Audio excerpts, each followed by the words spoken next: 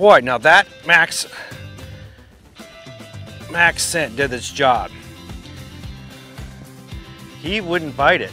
I had to let it sit there for a while and let that do its thing. He finally grabbed it.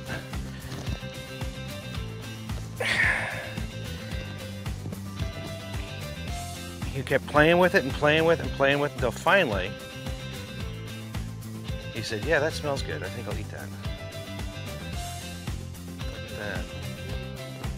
Good job. Yeah. Look at little Billy. He's been eating.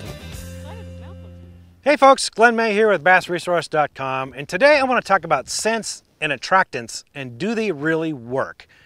I get asked this question a lot, both from beginning anglers to experienced anglers alike. There's kind of a debate going on whether these things actually work. And, you know, there's reason to believe it does. Scientists, biologists know that bass, their sense is actually, a sense of smell, is actually 1,000 times better than a dog's, right? So that little factoid in itself was like, well, of course, then, you know, scent is a huge factor. But you got to put that in context. Bass species, largemouth and smallmouth, they're killing machines, man. They are predators. Their senses are highly fine-tuned. Lateral lines, their sense of hearing, their sense of sight, sense of taste, smells, is all geared towards one thing, and that is finding prey and eating it. So, of course, it makes sense that they have a heightened sense of smell. They have a heightened sense of hearing and sight, too. So where does sense of smell come in to factor, especially when a bass is feeding? Well, bass are primarily sight feeders, right? If they can see it, you know, that's what they focus on when they go to strike something. Now, they use their sense of hearing and their lateral lines to perhaps sense something nearby or to end up to find it, but when they use their sense of sight to actually go in and hit it. As a last bit of information, they may use smell. When they get close to a bait, or maybe it's a crawfish or something, they expect it to smell a certain way. They may use that as a final okay signal to end up striking it. I think scent is actually, for me, from what I've learned, scent is actually, or sense of smell is a little bit more about sensing danger or things that turn off a bass.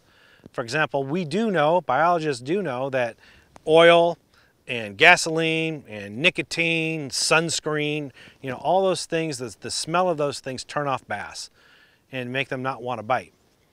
So it's more important to keep your hands clean and make sure you don't get those kind of scents on your bait.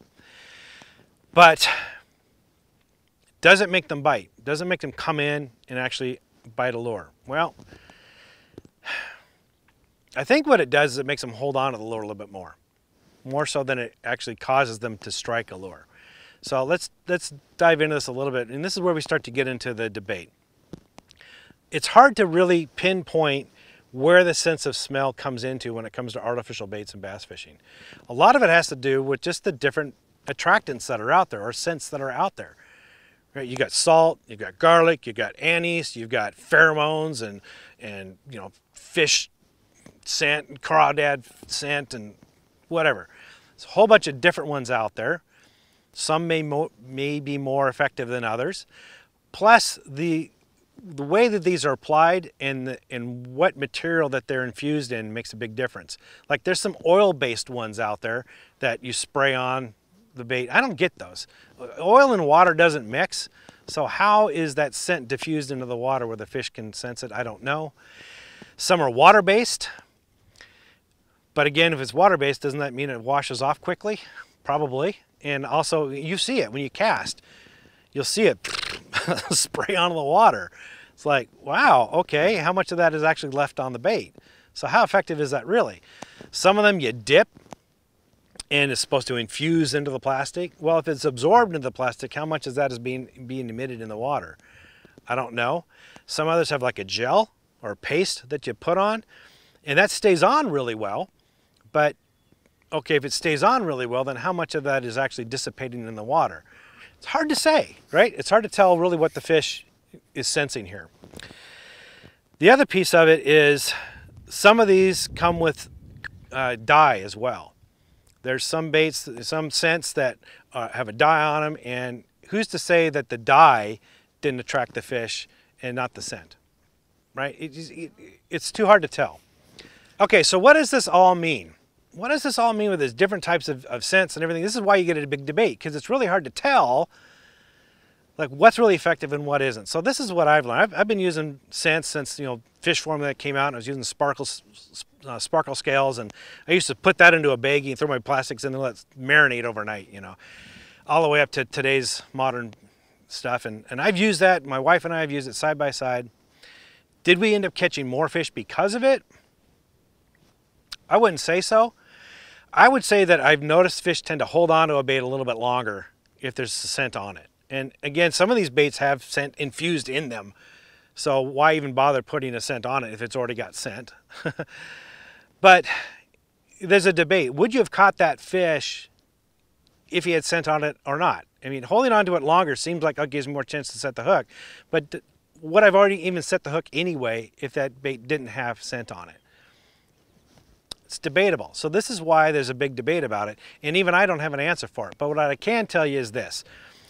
When the bite is really slow and when the fishing's really tough, I know that scent doesn't hurt.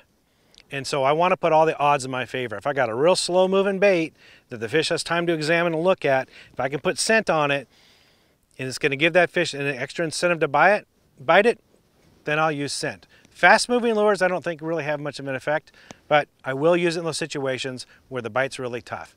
And if it helps, great, but I know it isn't a deterrent. So I hope that helps. For more tips and tricks like this, visit BassResource.com.